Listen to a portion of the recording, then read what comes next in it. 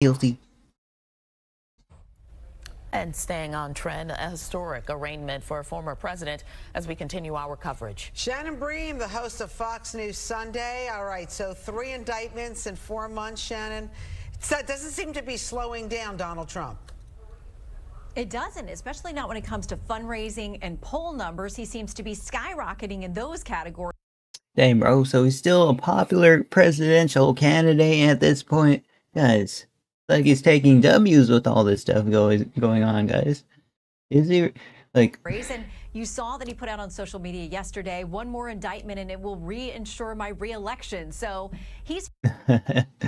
Guys, he should just go post on Twitter again. I'm sure it'll help his, like, numbers, right, guys?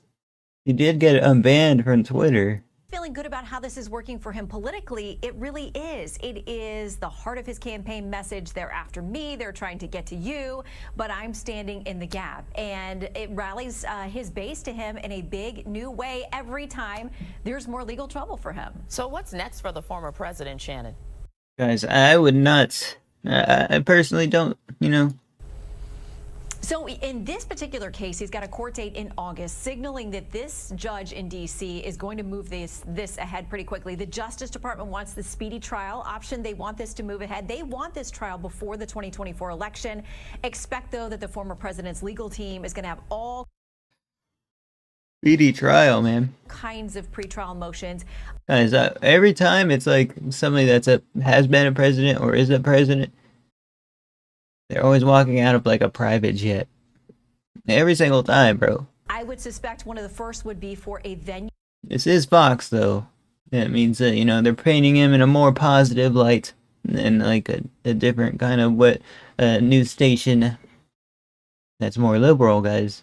Change, trying to get this out of D.C., where 92% of the vote in 2020 went for President Biden. Whether they'll have any luck with the judge, probably not, but you know they're going to give it a try. All right, guys, let's look at a few comments here. Of course, he pled not guilty. It was a perfect phone call. It's a shame that Murdoch family wealth has come at the expense of civil society's collapse. Oh, Rupert is somewhere enjoying as well. Don't know who those are. This is ridiculous. We see all right through it. Of course he was not guilty.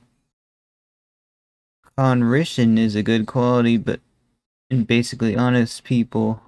You expect criminals that are proud of their bad behavior to wear it like a badge of honor. I thought it said AI Capone. Al Capone was the same way. He was a physician and a Baltimore psychiatrist. After examination, both concluded Capone that he was mentally of a 12-year-old child. Capone resided on Palm Island with his wife and immediate family in a secluded atmosphere until his death. Similarities are uncanny. Okay.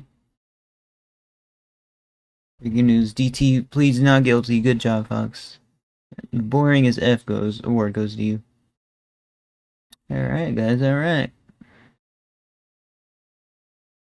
I mean, what would he plead? He's not gonna plead guilty. Alright, guys, that's the video. Peace out, everyone.